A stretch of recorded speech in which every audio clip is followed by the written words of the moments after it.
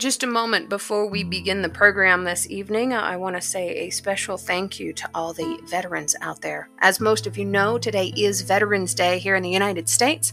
Tonight's guest is actually a combat veteran, but I wanted to say a quick thank you to all of our veterans here in the United States, everybody listening, everybody who has family members who were veterans. My best friend's husband was a veteran. My husband was a veteran. My father, my grandfather, all these incredible people, they signed away their lives basically to help protect our freedoms here in this country. And what incredible people they are. They deserve the thanks. If you see a veteran, pay for their meal. Tell them thanks for their service. Shake their hand. Let them know that they're appreciated. It can go a long way.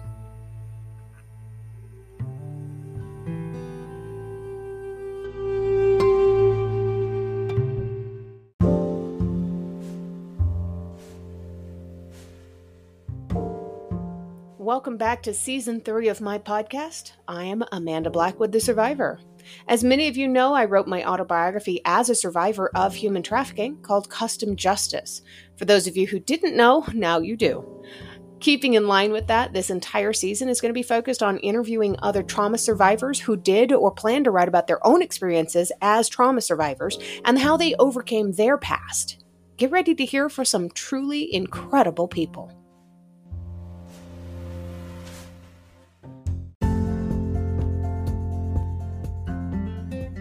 Please hang on for a moment through this brief advertisement. This is what currently pays for the show. Of course, I will also take donations through PayPal to keep the show running, or you can show support by a simple book purchase. I have quite a few out there. Just look for books by Amanda Blackwood on Amazon or Barnes & Noble. Your purchase does go to helping to support local organizations that help fight human trafficking also.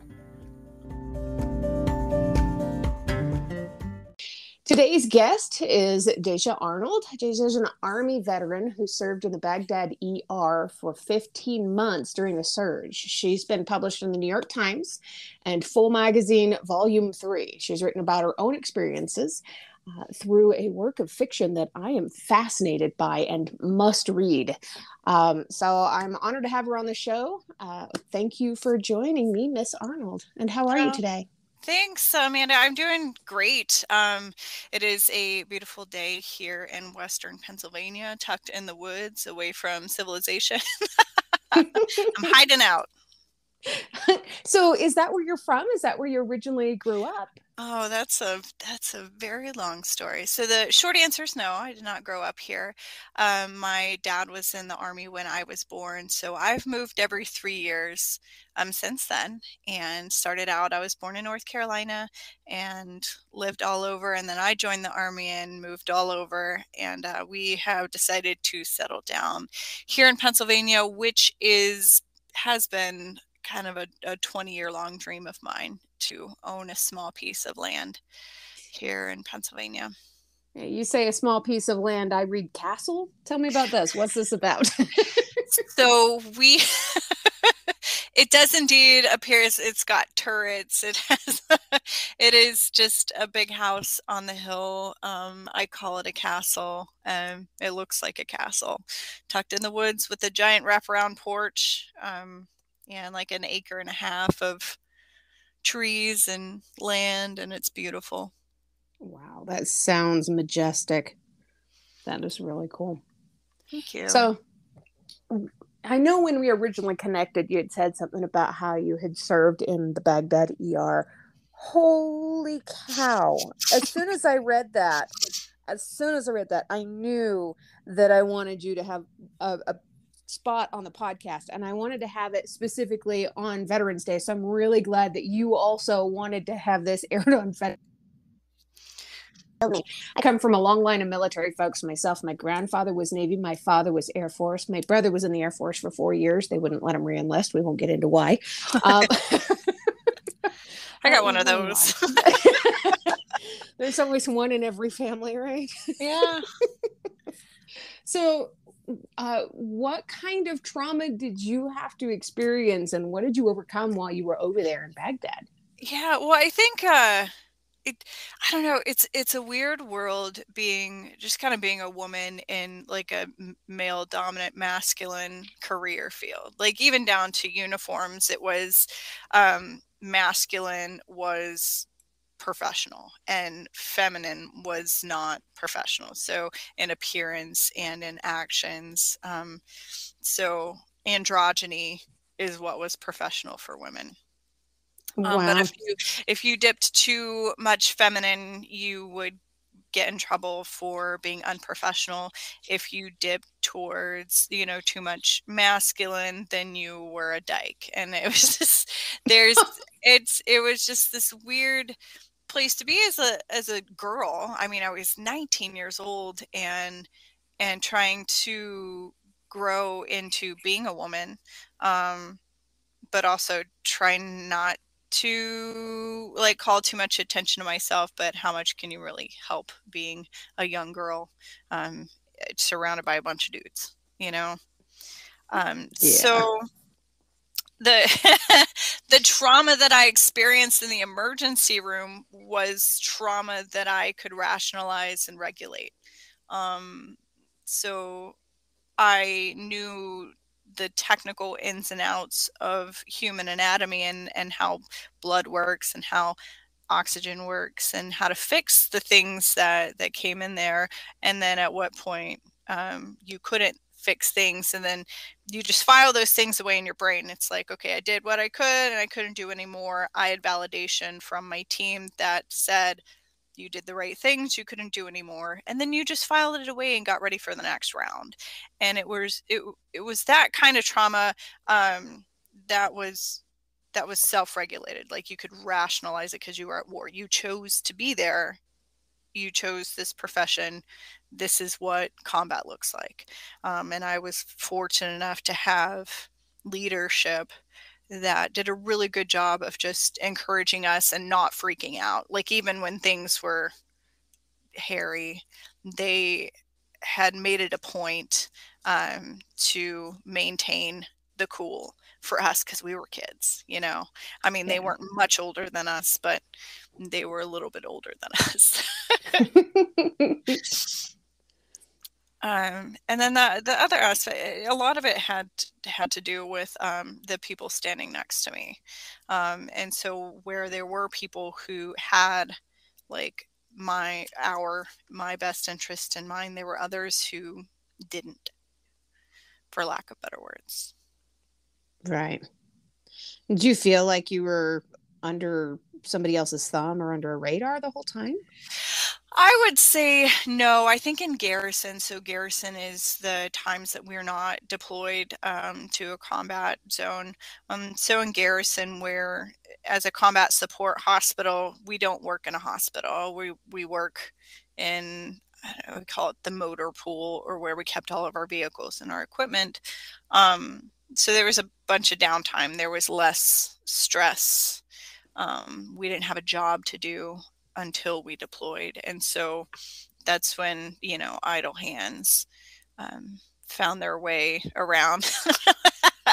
I suck at metaphors, by the way. Just go straight for the gold if you need to. But yeah, no, being the new girl in a unit full of dudes, it was really difficult. It was Yeah. very hard, especially when there were people in leadership who took advantage of that. Like you wanted the leadership to like you, to include you, and that included like after hours and being invited to things. Yeah. So Yeah. I hear that. I've worked in male dominated industries for most of my life, including events. mm. And I was the person that never got invited to those things.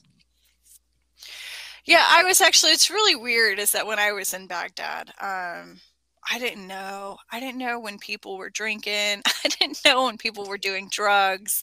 I didn't know when they were partying. I wasn't invited to any of those things. And, you know, honestly, I'm not mad about that.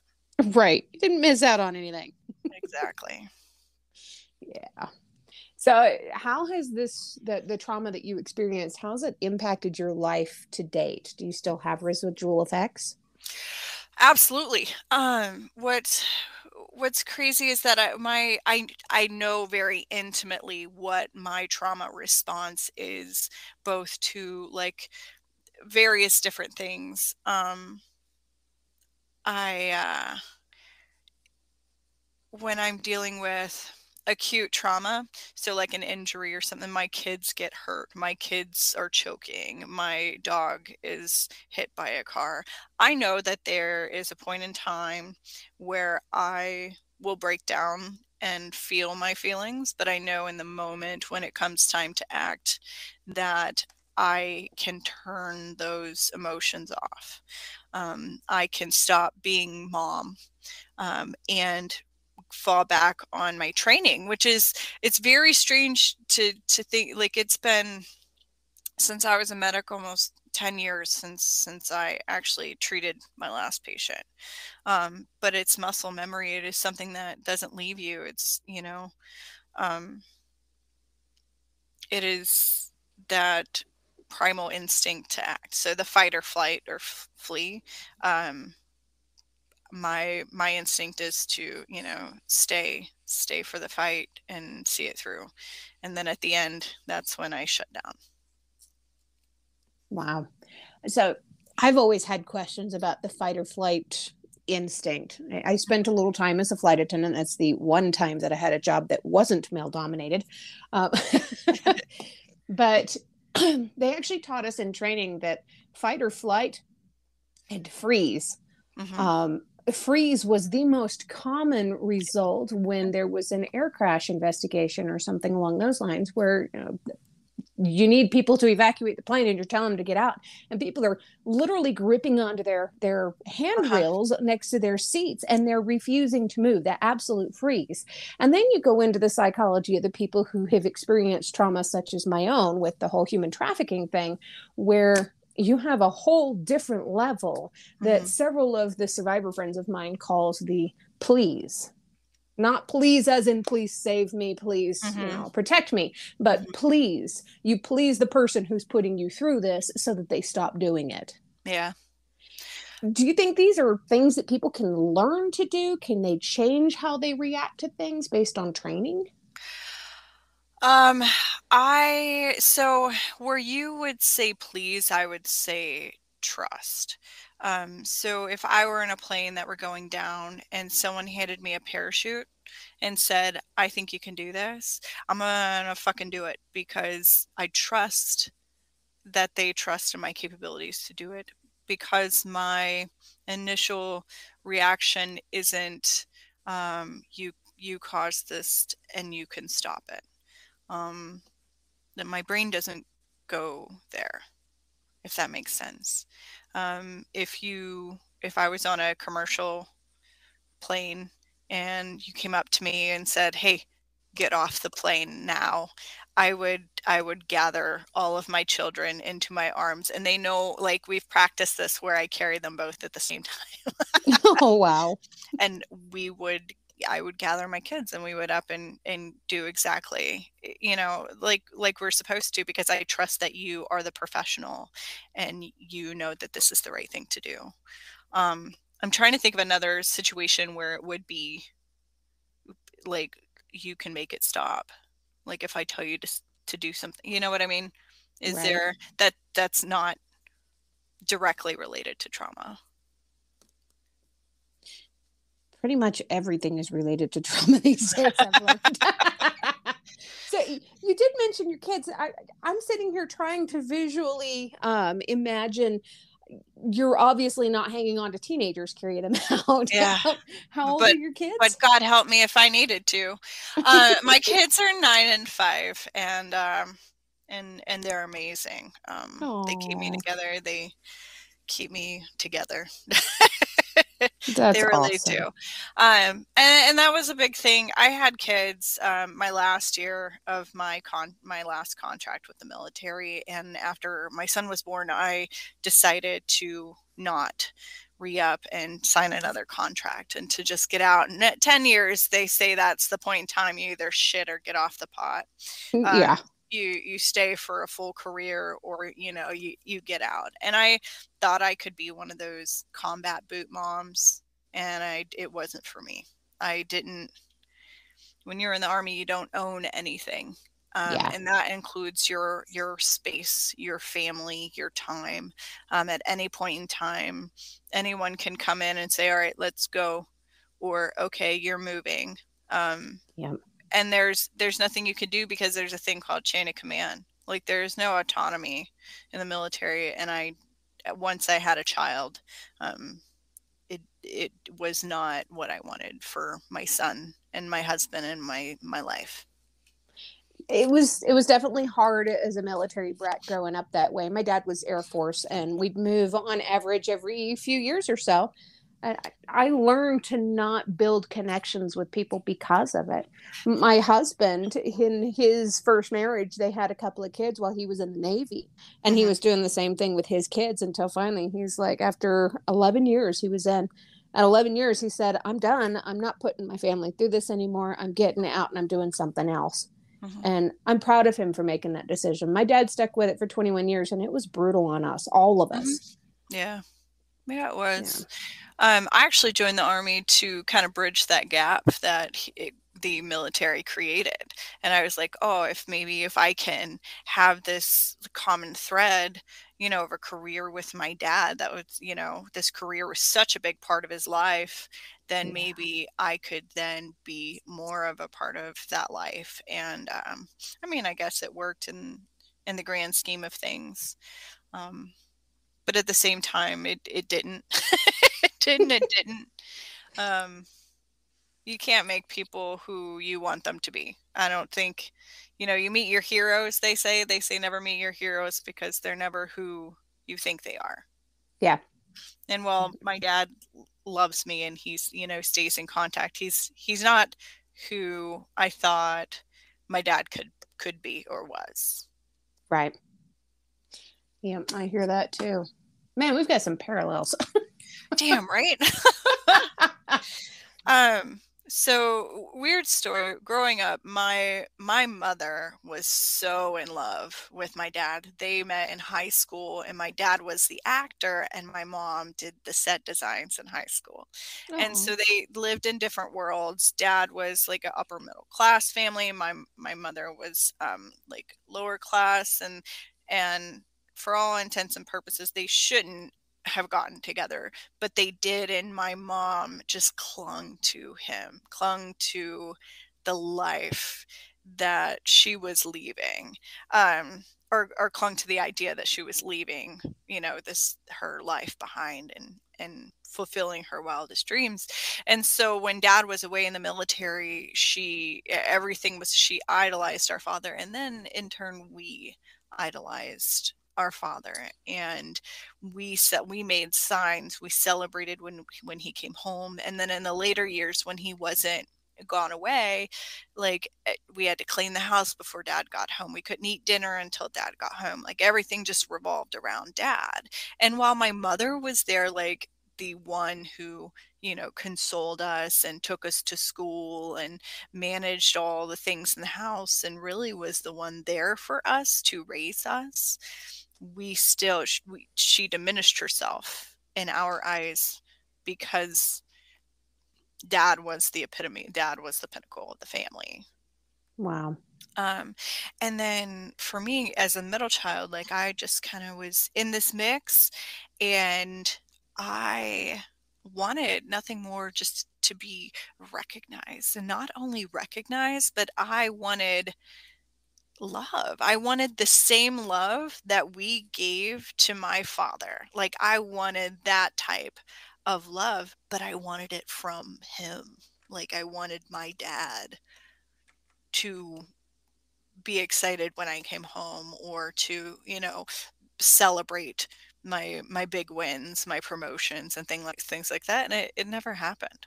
Never did. Like, to this Wow. day. So a lot of my writing career is met with criticism, which is his way of being a dad and offering advice. But for me, it's just like, can you just say, wow, congratulations? Or when I tell you that we're buying a castle in Pennsylvania, you don't give me all the, you should look for this in the home inspection and look for that and the financing. Dad, like, I've bought more houses than you have at this point. Like, just be happy for me. And so, like, all these things that I've done, like, I don't regret having such a high standard to try to live up to, because it has helped me build, the life that I have and the comfort that I have. But at the same time, it was never, it was never how I thought it was going to be. Yeah. Yeah, I had a hard time with that whole acceptance thing when I was a kid. I remember, so I was put on Ritalin against doctor's orders when I was very little. I took myself off at 15. Mm-hmm. When I did that, going through drug withdrawals as a 15-year-old kid and nobody knowing about it, my parents took me to a therapist. And for a long time, because of this woman, I didn't trust therapists. One of the first things out of her mouth was, well, your dad just doesn't like you very much. If you want him to like you, you need to like what he likes so that you can have common ground. Yeah, that sounds about like my little fucked up adventure. Yeah, what is wrong What with the these fuck people? is that? Like, now it's like, and I feel like now raising children, it's like, I need to know all about fucking Minecraft, because that is how I'm going to relate to my son. And like, the things like, my parents never apologized to me if ever they were wrong. Like, they never apologize. And here, like, I accuse my 5-year-old of being dishonest or trying to hide something, and then I come to find out that I was the one that was wrong, and I am completely shattered and heartbroken that I put my little 5-year-old into this position to feel like she wasn't trusted. And I'm like, I have ruined this girl for life. I'm paying for therapy. I'm not even paying for college. Like, and I know, I'm like, that my parents, these things never crossed their mind. And if it did, it was never conveyed, and it's still not conveyed to this day. So, Wow. Yeah, my parents, one of the things about being who we are, I think, is sometimes that we have to accept the apologies that we will never receive. Yeah. Yeah. Before the pandemic, my mother went to jail for something that wasn't her fault again. And it would never be her fault. And I was like, Mom, you go to rehab or that's it. And she's like, I don't need to go to rehab for anything. So guess what? You're making this choice. This is you being a horrible person and cutting your mom out of your life, because I don't need to go to rehab.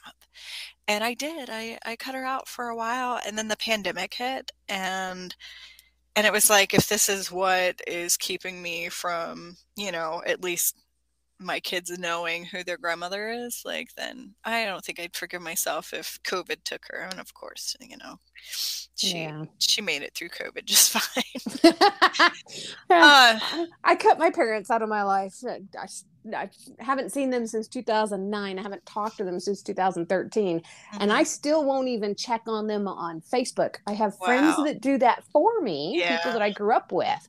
And they'll drive by and go, yeah, I saw your mom and dad out in the front yard today. I guess they're both still alive. That's the only contact I have with them. All right, cool. Now I can move on for another 3 months. Yeah, right. Huh. Yeah. So during your recovery from all of your experiences over there that were traumatic for you, did you find any services or resources or people that really helped you to get through all of this stuff? I really think the big turning point for me, and you think it would have been leaving the military, but like, my whole life was spent leaving, so I was pretty good at that. I think when I stopped trying to run away from, I might cry, excuse me. I think the moment when I stopped trying to run away from myself, like when I stopped trying to wipe the slate clean and reinvent myself, instead of just stopping and looking in the mirror and saying, hey, you got a little dirt on your face, girl. Fucking wash your face. Or hey, this this habit that you have of when, you know, your husband makes you upset and you manipulate him to make him feel bad about it. That's pretty toxic and borderline narcissistic. And maybe you should work on that. It was just stopping and looking in the mirror and being like, fuck, you know, I'm messed up. I'm messed up. And at one point in time, these things helped me survive. They got me through my 10 years in the military and my, you know, teenage years of running the streets. And, but, you know, I didn't need them anymore. I didn't need these toxic traits. I didn't need people manipulated in order to help me, because I had a husband who loved me, who wanted to be there and didn't have to be manipulated to be there. Wow. Yeah. Yeah. That's pretty cool. It was fucking hard is what it was. Oh, well, yeah. Because you don't know what you don't know. But then when you learn it, you see patterns. You see patterns and people who do it to you. So my sister, this is an example of something, just kind of a habit of assuming what someone's thinking and then reacting based on that assumption. So I would assume my husband was being critical of something, and then I would get angry with him and treat him as if he had said that specific thing to me, when in all honesty I had just made it up in my head. So maybe he made a comment like, yeah, I can tell you're working a lot, and something like that just means that you're working a lot. And then I would take it to mean that he thinks I'm cheating. He thinks I'm, you know, paying attention to somebody else or something else, and that he's not important. And then I would get defensive based on that assumption. Right. And then attack him for it when it had nothing to do with anything. You know, it was just a conversation. And then my little sister would do this too. So she would send me a text message maybe while I was working, and I wouldn't answer. And she'd be like, well, I take your silence to mean, and it would be something ridiculous, you know, like, you hate me forever and wish I would die. And it's like, you're projecting what you think onto me, which is not remotely true. And how, like, can you read my mind? You can't read my mind. These things aren't true. And so it was trying to find these little nuanced habits, these little toxic habits that a lot of people do. It's just built into our survival. Like in the military, I had to anticipate the next order in order to stay on top of my game, being a female in the military. So I had to anticipate what people were thinking and what their next request would be. And then doing that in a relationship, but doing it, you know, in a negative light, did not serve any purpose at all, and pissing people off. Right. Well, it sounds like you're pretty lucky to have that awesome husband of yours, though. Oh yeah, we've stuck each other out. Like we sure did. We did. I'm very lucky that we're not going anywhere. From the moment that we started dating, like I had not looked at another man. Like I remember going to a new unit and they thought I was a lesbian because I just was not. I didn't joke. I didn't make like lewd jokes. I didn't pretend to flirt with anybody. I was strictly business all the time. And in the time I was in the military, it was before you were actually allowed to be gay in the military. So people just assumed that my complete like ambiguity of you know, sexuality was because I was gay and not because I was very married. Like I was the marriedest married person. Zero interest in anything else. Like I found my person and I'm done. That's freaking cool, man. That is cool. Yeah. I'm feeling like that about my husband. Our wedding was January of this year, so a little bit more than 6 months ago now. Oh wow, congratulations. Thank you. I've dated a lot in my life. I've had a lot of boyfriends. I've had a few husbands in the past. This man is the greatest man I've ever met. Good. He's incredible. And I'm not saying that because he listens to this podcast, because he doesn't even listen to the podcast. No. I don't think his family listens to the podcast either, so we're safe. But I love that guy. That's good. It's good. Yeah, we've been through a lot. But yeah, we're still going strong. That's cool. That's cool. Living in your castle with your kids. Exactly, living a dream. Except we've got to mow this yard. We can't. It's a 2-person job. It's huge, and boy, it's on a hill, and it's. So, you got to get a riding lawnmower. You're old. You're 9-year-old is old enough, right? Yeah. Oh no, we would roll a riding lawnmower down the hill. It's how we live on a hill. Oh, geez. Yeah. Yeah. Yeah. It's a lot different than Denver. It is. Sounds like it. I don't really miss living in Denver. I think moving to Pennsylvania, not just because it was a 20-year dream come true, but I missed grass and trees, and I grew up, I didn't grow up anywhere, but my dad's family is from Western Kentucky. So if we ever went home, that's where we went home to. And then in Denver, like there's no grass unless it's irrigated. There's no trees unless you're in the mountains. And Denver is an hour away from the mountains. A lot of people don't realize. I am as far west in Denver as you can possibly get, and the mountains are still like 20 minutes away. Right? Isn't that ridiculous? Then I know exactly where you live. I miss it. I lived there. It's the longest I've ever lived anywhere in my whole life. We lived in our home by the airport for 7 years, and it's the longest I've stayed in one house. Wow. That's out where the airport used to be, right? The Stapleton area? No, so we're a little further towards the newer one. So along the E470 corridor. Gotcha. Yeah, when I first moved here in 2016, I moved over to where the airport used to be in the Stapleton area, where all that stuff's built up now. Now it is, yeah. Yeah, it's kind of sliding down the hill, kind of like your mower. Yeah. Yeah, crime rates are going up everywhere around here lately. Oh man. My gosh, it's crazy. It's getting harder to live out there. Oh yeah. Yeah, absolutely. We're having broad daylight catalytic converter thefts in Trader Joe's parking lots. Oh my goodness. People have only been parked for 10 minutes. Yeah. They're making quick work of it then. Yeah, just recently we had a 14-year-old young man that was murdered in a community center parking lot.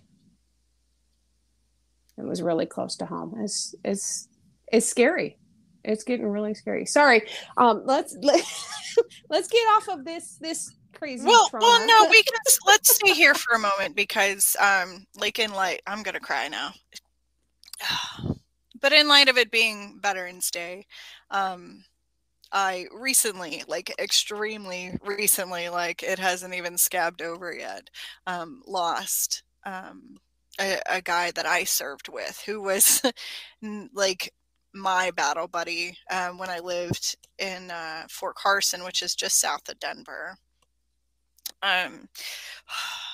Staff Sergeant Andrew Peary was an Army veteran that I served with, and he became a deputy sheriff in El Paso County, which is down in the Colorado Springs area, and he was responding to shots fired in a residential area, and he was shot and killed on duty.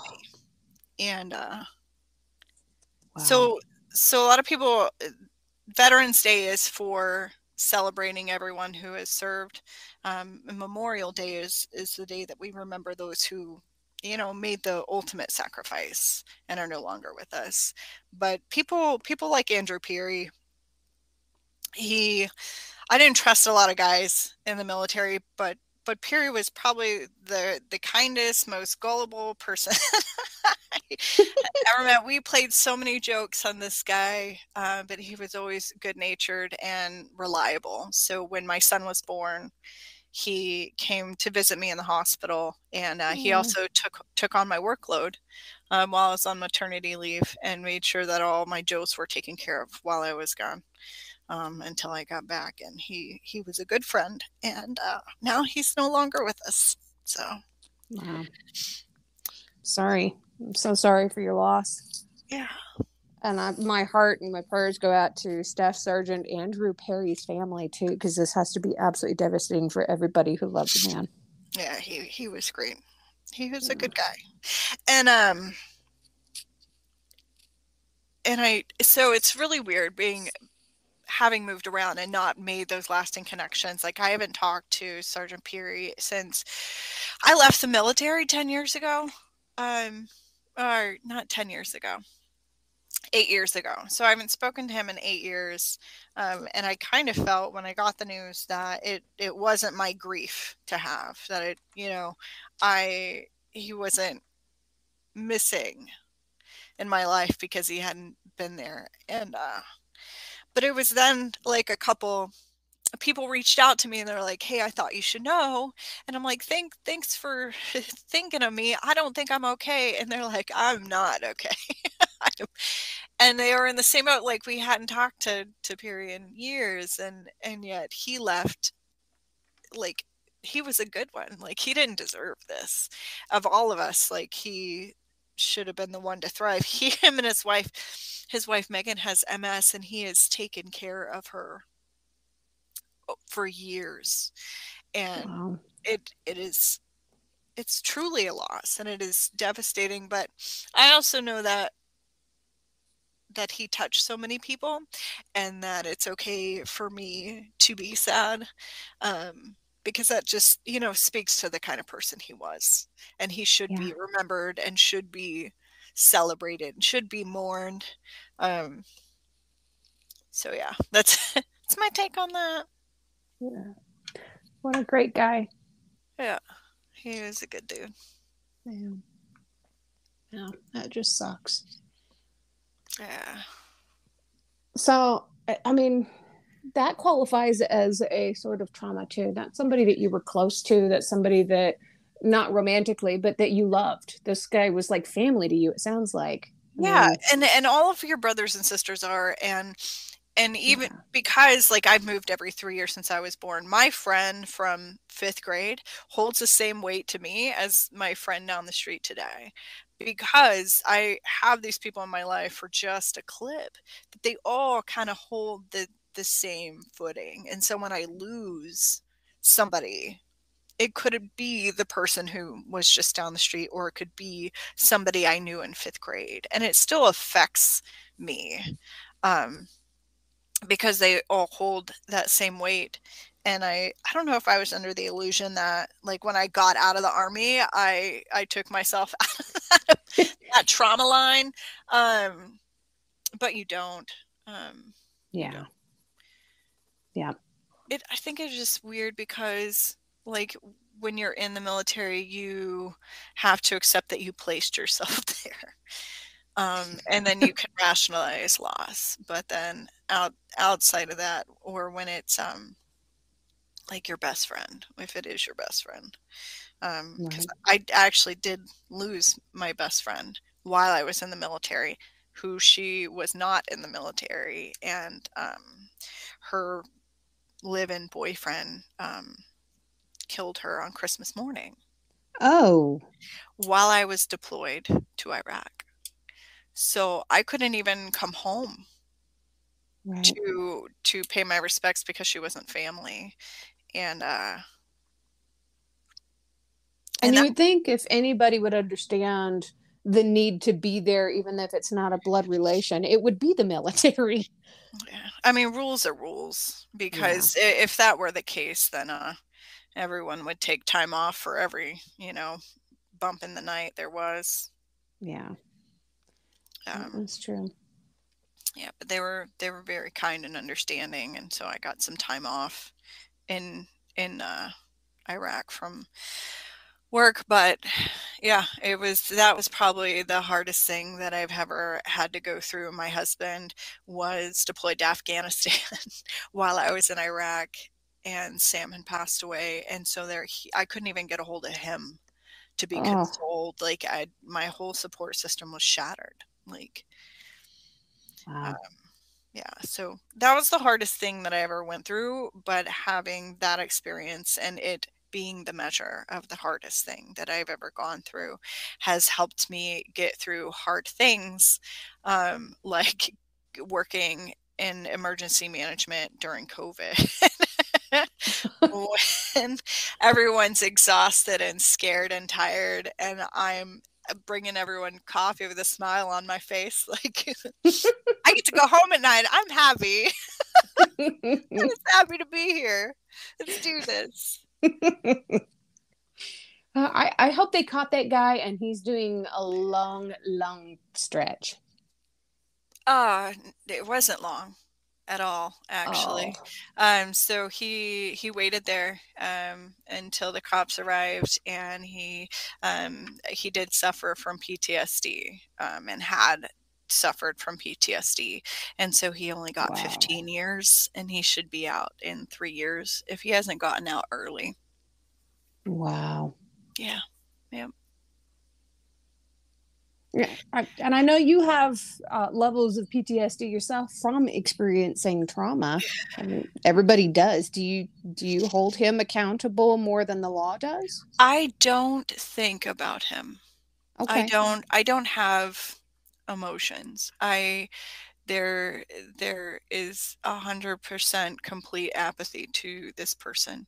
I don't care if there was a reason or not, because I don't have the emotional capacity to give him any energy. Good None. for you. Is that good? I feel like I'm just avoiding the situation, but what can I do? There is nothing. There is nothing I can receive from his situation that would give me what I want. Yeah. So I don't give him anything. Well, I mean, I've heard it said so often, and I don't remember who originally said it. I think I know, but I'm not going to misquote myself.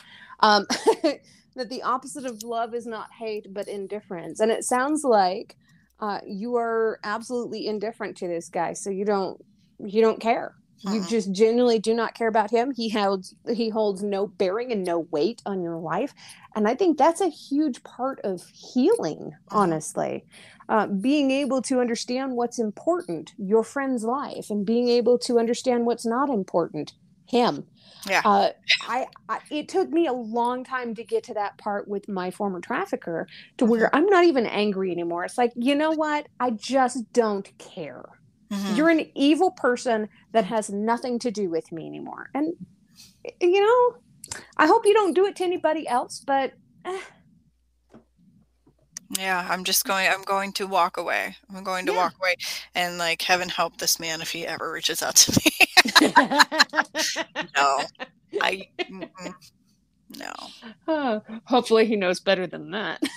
I don't know. Wow. What's one thing that you wish you could tell somebody else who's going through what you had to go through? Man, keep fucking going. Just it won't always be this bad. Yeah. And don't prescribe to your own negative thoughts. Okay? Push them out, get them out of your brain. If your brain allows you to choose a positive, then cling to that. And if your brain does not allow you to change your negative thoughts to positive ones, then go get help. Go to therapy, because the truth is, these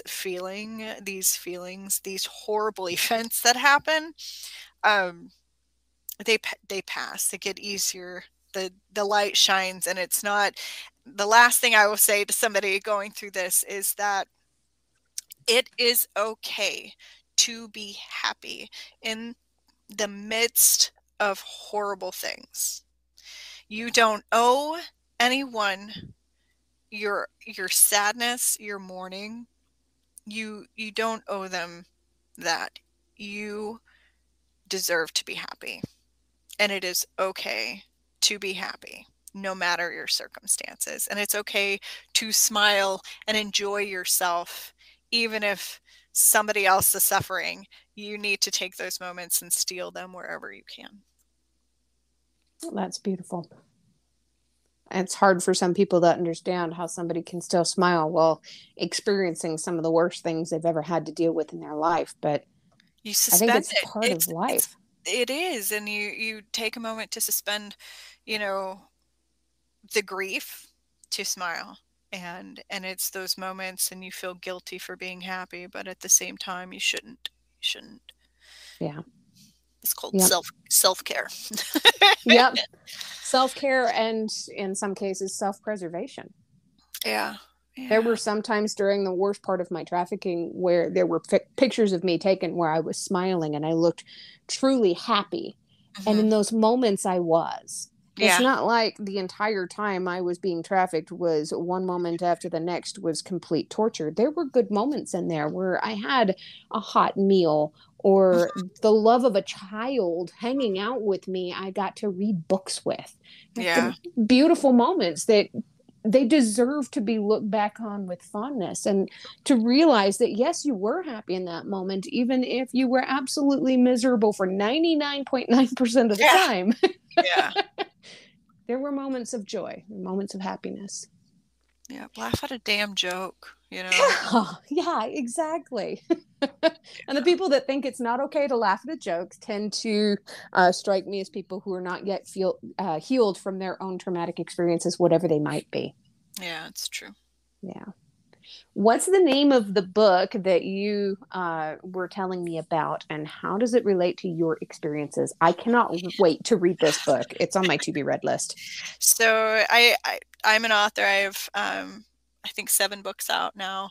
My latest book um, is called Dirty Bombs, and it's about a mom who's deployed to Iraq, and the enemy resorts to biological warfare, which creates the zombie virus.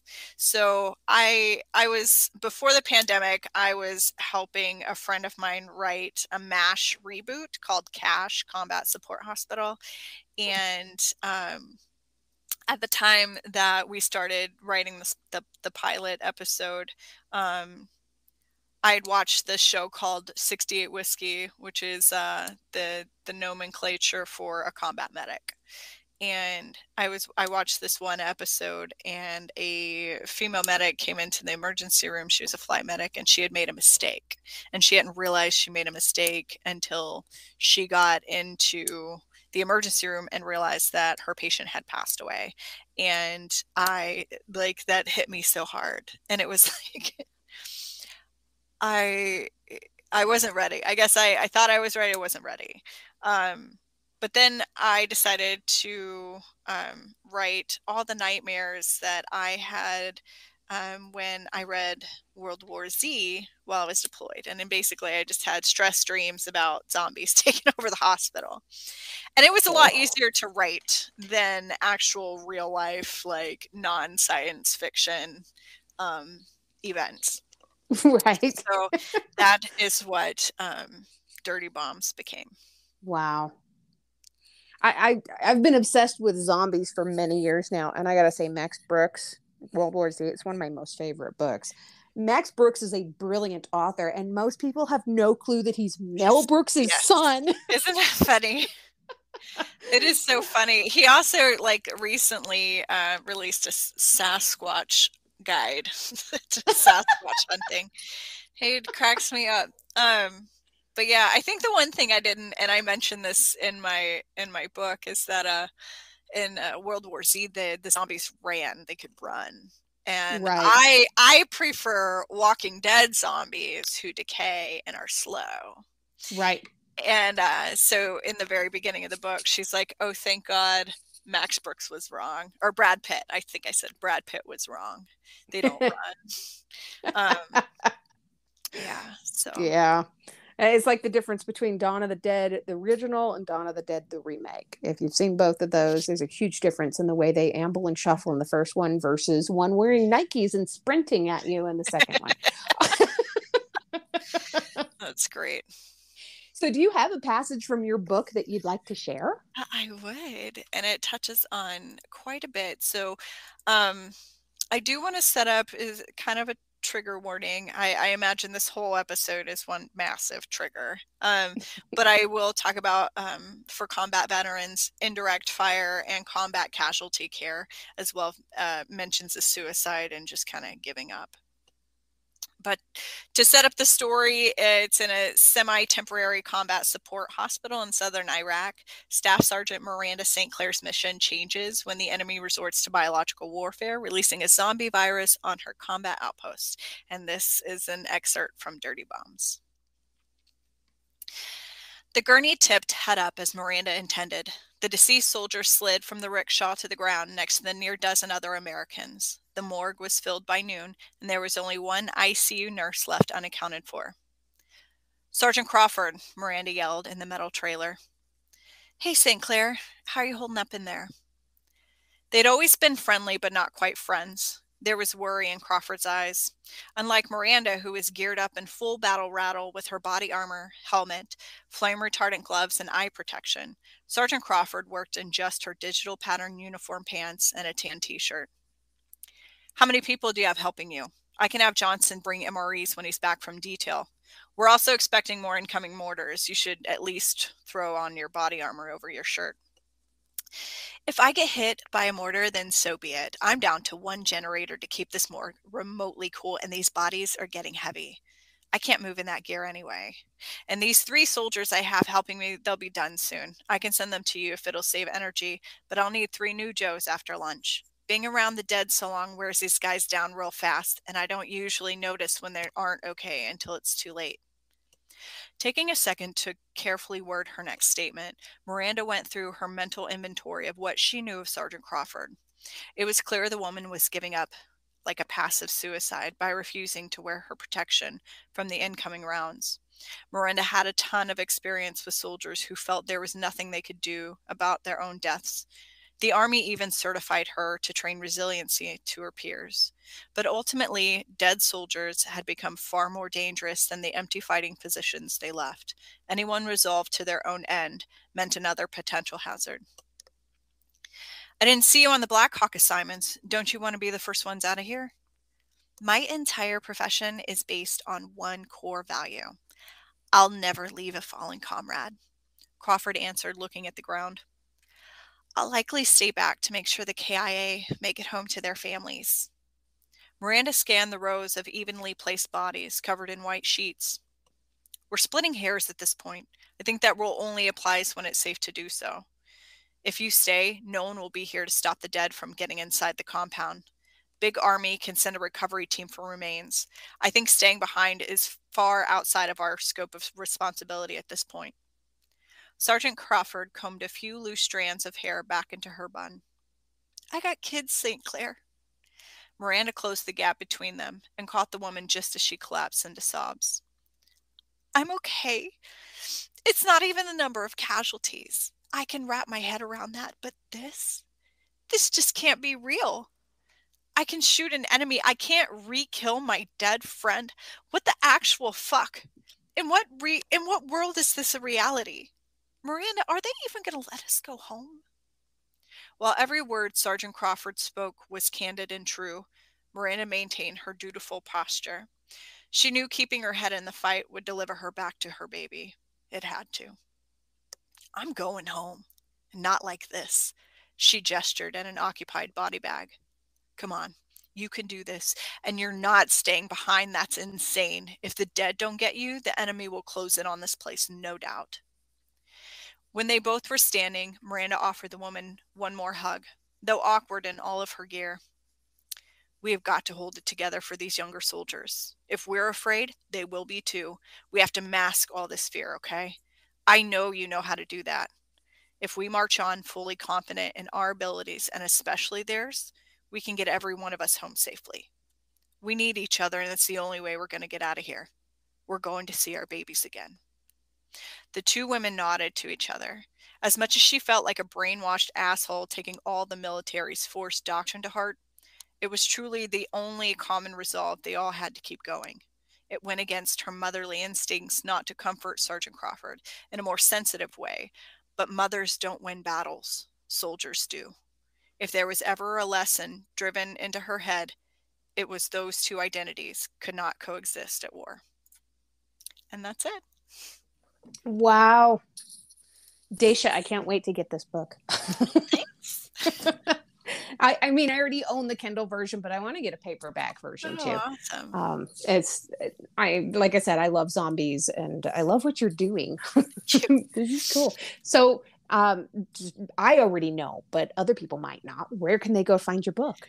Yeah, so you can find me anywhere. I'm a fast Google search away. It's Dacia M. Arnold, and Dacia is spelled Dacia. You can find me on Facebook, Twitter, Instagram, TikTok, Dacia M. Arnold, and then my website, of course, is daciamarnold.com. Nice. So I always have this one question that I ask people before we go, but I've got two for you instead. Oh, no. Okay. The first one is, what's one thing that you love about yourself that's not based on physical appearance? Okay. This is going to sound silly, but I made an entire career around it. I absolutely love my story. I love remembering these things that happen because it gives me more perspective for where I am today. A lot of people ask, what would you go back and change? And I wouldn't change a fucking thing. I wouldn't. I've been through the most horrible things that anyone could possibly go through. And I wouldn't take it back. It's helped me be the mother I am today. It's helped me to be the wife I am today. And it's helped me to be a friend and advocate and coach to other people. If I could reach through this phone and give you a high five and a huge hug, I absolutely totally would. Thanks. High five. Woohoo! All right, and you ready for this one last question? Drum roll. Okay, shoot. Tell me about when Billy Zane asked for your autograph. So it's weird that, I don't know, people who are younger than us might not know who Billy Zane is. Billy Zane was the boyfriend in Titanic. He was really mean. And then he's done other things. So he was in Demon Knight, which is Tales from the Crypt. And he was also in Zoolander, which oh my God, I watched Zoolander over and like guys in college would make fun of me and be like, Dacia wants a Billy Zane-aroni. Like, oh my God, so hot. So last year we attended a charity event in Williamsburg, Virginia called Scares That Care. And Billy Zane was like the celebrity guest of honor. And so I'm not really big on getting pictures with people or getting autographs. So I just, steered clear of that. I want to make people feel weird. So I'm in the vendor room, like slumming it, the back of the bus. We're in the very back of the room and I'm facing the back wall. And there is this man who's causing a ruckus on the floor. And it's like if somebody's like grandpa stumbled in, it's like, oh, what's going on here? Into this big horror convention. And I was like, God, they really just let anyone come in here. And then he gets closer and he's got this straw hat. He's got glasses on, a mask, and just this blue and white Hawaiian shirt. And I'm like, oh, shit, that's Billy Zane walking around the vendor room. And he comes up to my table and he's like, oh, what do you got here? Tell me about your book. And I'm like, well, and I tell him about everything. And then he goes and takes his phone to take a picture of the book. And he's like, no, hang on. And he hits record on his phone, holds it to my face and says, now tell me about your books. And I'm like, blue, blue, blue, blue, blue. So he's like, all right, I'm going to get this one. And I'm like, do you want me to just sign it or sign it to you? And he's like, no, sign it to me. And I'm like, oh, Billy Zane, I don't know what to say. So I sign it and he pays cash, of course. And I give it to him and he picks up like every pamphlet, piece of paper, everything on the table, shoves in the book. He's like, all the information's here, for film rights and everything. And I'm like, but I don't give my phone number away. I own the rights to my book and I don't give my phone number away to people. And so I'm thinking, like, after he leaves, Billy Zane's not going to go to my website and use the contact form to tell me that he wants to make a movie out of this. So then I have to go back to the celebrity room and then wait in line with my business card with my contact information and hand it to him. Bless his heart. He's like, I'm really excited to read it. I go, no, I'm excited. And then I just walk away. And so, and my husband's there this whole time. And like, I tell this story and I'm like, Billy Zane asked for my autograph and my phone number. And my husband would be like, stop telling it like that. Like, oh my God. That's like pretty high point in my career so far. So we're still waiting on Billy Zane's people to call my people about the film adaptation, but we're still holding on for that. Oh, that is awesome. That is so cool. Billy Zane. It's a running joke now with all my friends that Billy Zane bought my book. So when I was involved in human trafficking, I was trafficked 3 different times. One of them in particular, I leaned on some early childhood resources in order to get out. I wrote about it in Detailed Pieces of a Shattered Dream, but basically I thought to myself, what would MacGyver do? Yes. Oh my God. Oh, Richard Dean Anderson saved my life. I cannot stress that enough. I wrote to him several times through his fan club and he's never responded, but I have to trust that he knows. And I can't even imagine if Richard Dean Anderson walked up to my booth and asked for my book. Wow. Yeah, right. Goodness. Well, on that note, Dacia, this has been an absolute pleasure. You are amazing. And I hope we can get a lot of people going over and checking out your book and supporting you by grabbing either a Kindle version, a paperback version, just grabbing a copy of your book today, Veterans Day, and help support you and to thank you for your service. And I know it's not Memorial Day, but to thank your Staff Sergeant Peary also. Thank you. Yeah. What a cool person you are. I love it. Well, thank you. All right. And if next time you have a book coming out, give me a shout, let me know. And I would love to have you back on the show and we can talk about that one too. Oh, let's do it. All right. Thank you so much. Have a wonderful afternoon. Thanks for joining me today. I really appreciate it. All right. You're welcome. All right. Bye.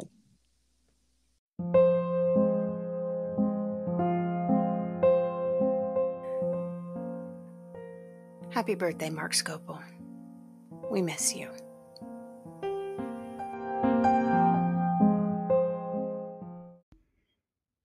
I just wanted to leave you guys a quick note to let you know that next week we will not be returning in honor of Thanksgiving week. So we're just going to kind of take a little bit of a break here. My husband and I are going to be out of town, hopefully visiting family. So don't be looking for a podcast episode next week, and we will return the week after.